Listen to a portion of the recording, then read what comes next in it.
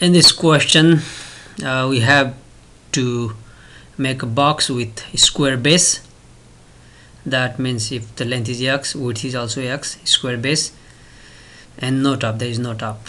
So only 5 sides. The bottom, the area of the bottom is x squared, and area of each side is x times y.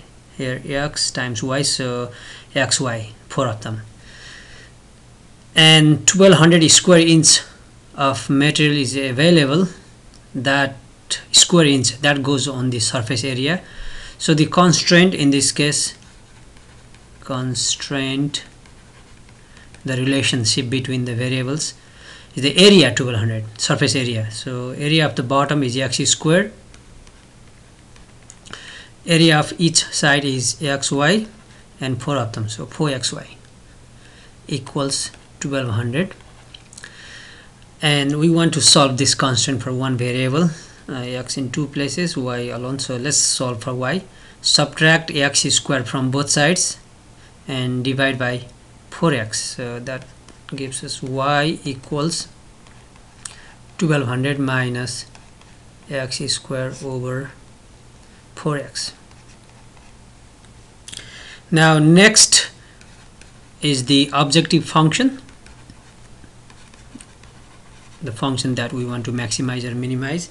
In this case, maximize the volume of the box. So we want to maximize the volume, find the dimensions, that length, we need to find length, width, and height.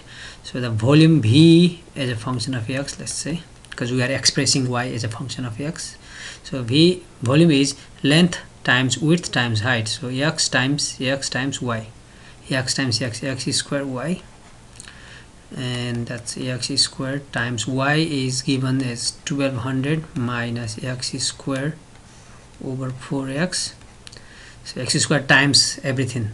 Now we can cancel 1x from top and bottom, and that leaves just x, and we can multiply the top, that x times 1200x minus x times x squared, x cubed over 4.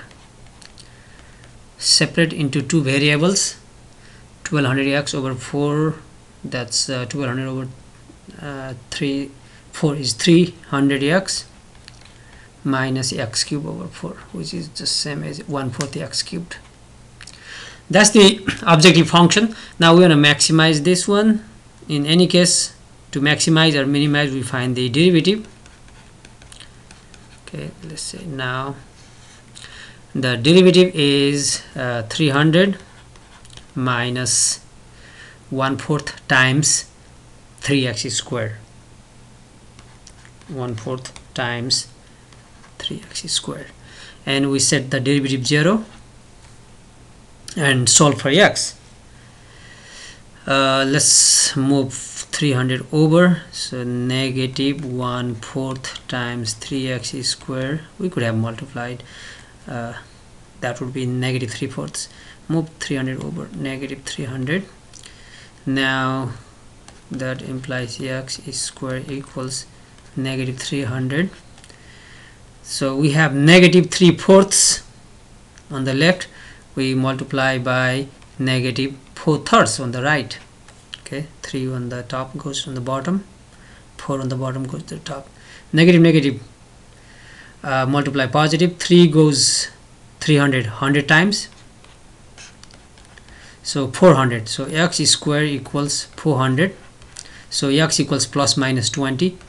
These are just lengths, so we take just positive value, so x equals 20. So x equals 20 and y equals 20, sorry, length is 20, width 20, and the height we can find from the constraint. That's the answer. Now the question is why x equals 20 maximize the volume. For that we find the second derivative. Here is the first derivative. Derivative of 300 is 0 minus, this is 3/4 minus 3/4 times derivative of x squared, 2x.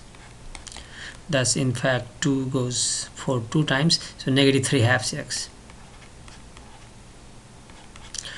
That's the second derivative. Now we want to evaluate this second derivative at x equals 20. Okay, v double prime second derivative at 20.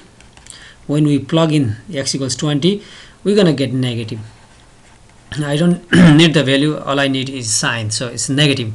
That implies v, the function, second derivative negative means negative at 20 means the function v is maximum. V has a maximum value. Okay, v has maximum.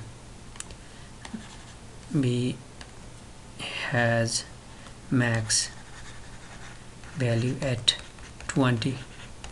We plug in x equals 20 here to get y.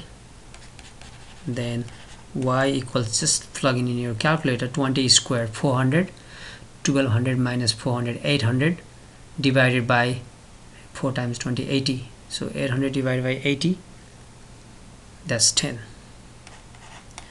Thus the dimensions are x times y, that's 20 feet inch, 20 inch by 20 inch by height 10 inch.